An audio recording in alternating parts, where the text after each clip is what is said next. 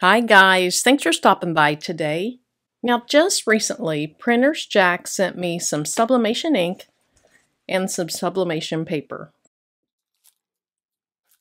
First they sent me the blue back. It's kind of a weird size, 8.3 by 11.7.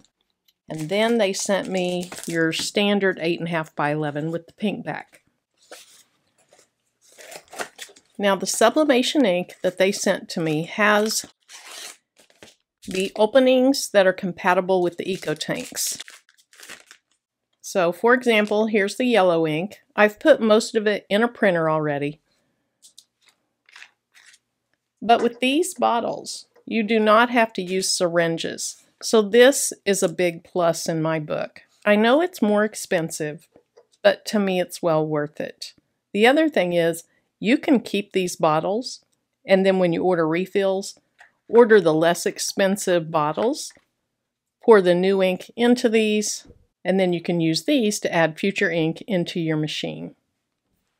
So with this ink, you get your 4 basic colors, your black, cyan, magenta, and yellow. And then with the paper, you get 100 sheets. So I printed out 2 images, and of course they are mirrored, so they look backwards, and especially this one since it's a word. I printed the word nurse. I'm going to put that on a canvas board. And then I printed this flower to put on some polyester fabric. I wanted to see if they work well on both hard surfaces and fabric. Now to prep my canvas board, I have this thin lamination film. This is a 1.5 mil thick. It is very thin. That's what I prefer because it takes on the texture of whatever you're adding it to. And then for the flower, I just have this polyester fabric, and I'm not really going to do anything with this. I'm just testing out the ink. So let's move over to the heat press, and we'll get this lamination film on our canvas board. Now, many of the things that I'm using, including the ink, I'll have links for these things. If you use my Amazon links, I do receive a small commission for that, and I really appreciate that, so thank you so much if you can use those. There is no extra cost to you for that. To get my canvas board ready, I'm going to go ahead and place that on my heat press with a Teflon sheet.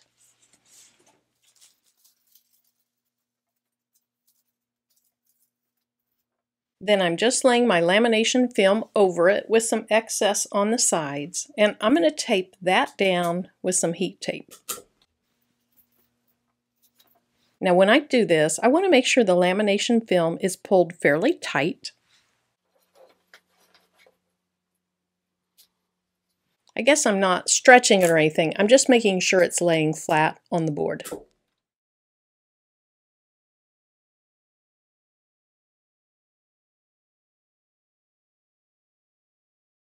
Now I'm going to place another Teflon sheet on top that protects my heat press, and then I'm going to press it at 300 degrees for 15 seconds. Then I'll check it. Now there was a little bit of lamination film that was going to be touching my heat press platen, so I got a second Teflon sheet just to protect it.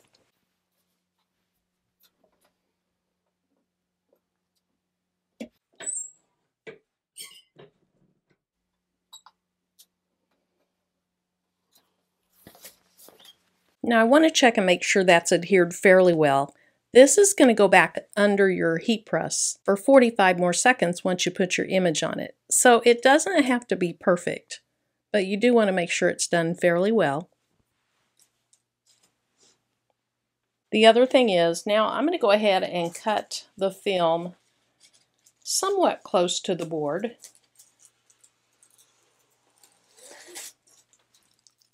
I'm leaving maybe 1/8 of an inch or so. I'm going to go ahead and move that off camera so I can finish cutting that off. Okay, let me show you about how much is left. Just enough to kind of curve around it and adhere to the other side, or adhere to the edges. Then I cut it pretty close on the corners. So I can do one of two things. I could tape it onto the back and press it from the back. But what I really like to do, and you have to be kind of careful. Now my heat press has a Teflon sheet on the bottom of it. But you take your canvas and you just kind of roll that lamination film around it.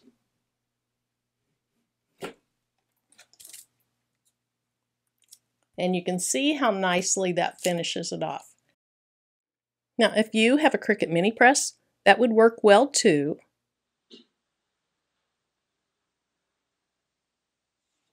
Now that we're going to be working with the sublimation ink, I'm going to go ahead and protect the pad of my heat press and my Teflon sheet with some butcher paper.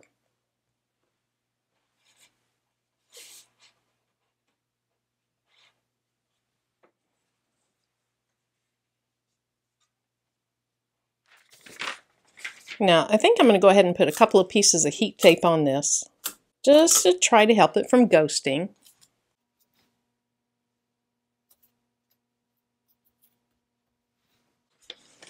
Now, I'll go ahead and cover that back up with my butcher paper. Then I'm going to heat this for 45 seconds at 385 degrees.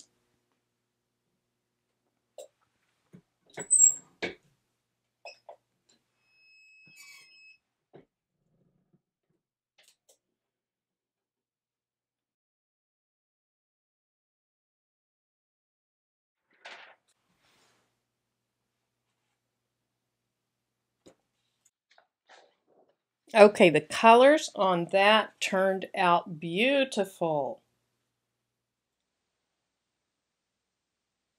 Let me turn down that light so we can see it a little bit better. Now here's my fabric for my other experiment. Because moisture and sublimation do not mix well, I'm going to go ahead and pre-press this for 15 seconds.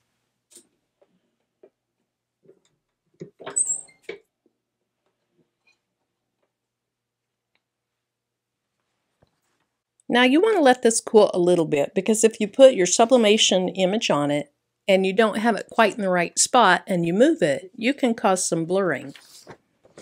Then I also want to add some blowout paper beneath it to protect my Teflon sheet. Then here's my image.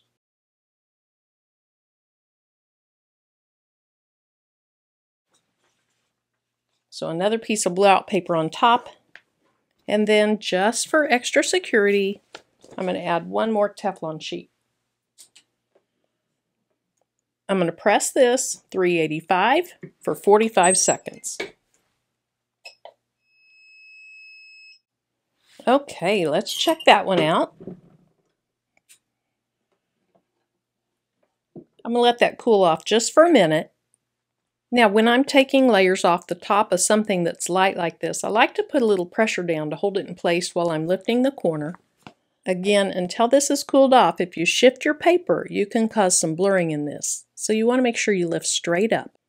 So I'm holding some pressure down so I can grab the corner. That's just my blowout paper. Then once again, on the product itself, oh my goodness, that is incredible. Now I do see one little speck of white where something weird happened, but the ink and the paper itself was amazing. You know what? I'm going to go ahead and print another one of those on my other printer using my Cosmos ink, and I'll press it and we'll compare. Okay, let's try this again. I have my blowout paper. Now, I have another piece of fabric I cut off, and I accidentally got a little nick in it right there. This is just for testing purposes, so I didn't want to waste any more fabric. Once again, I'll pre-press this for about 15 seconds.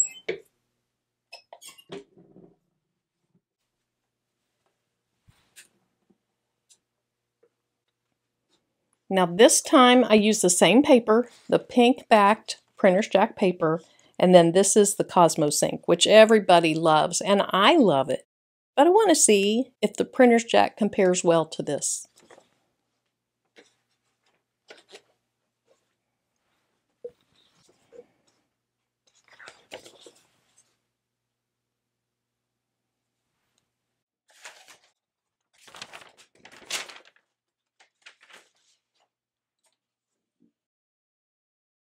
I'm going to go ahead and use that same time and temperature.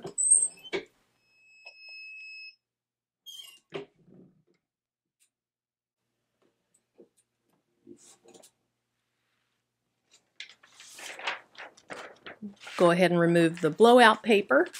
And then let's lift our design. Again, being careful we don't slide it. Those are amazing results too. You can't tell a lot here, so let's move back over to my table and I'll show you the results. All right, let's compare the results. They're both on the same exact type of polyester fabric cut from the same piece. They were both printed on the printer's jack paper, the one with the pink background. This image I used printer's jack ink. Now you have to make sure it's the Sublimation ink. I used their updated version of the ink, which is supposedly an improvement over the old ink. I'll make sure I link to the correct ink that this is. And then this is the Cosmos ink. And I am very pleasantly surprised with this ink. This is gorgeous. Now, one benefit about this ink is you can get it off of Amazon. It qualifies for free shipping because it's more than $25. And if you have Prime, you can get it in just a couple days. Okay, so that's an excellent outcome. Now let me show you the image on the canvas board. That is so bright and vibrant. Now this is my first time to use this ink and I have fallen in love with it. It did a great job. So if you're on the fence about what type of ink to buy, watch a bunch of different videos. There's some great inks out there. But after doing this experiment, I'm very comfortable with this ink. Thanks so much for joining me and sticking it out all the way to the end. Until my next video. Bye-bye.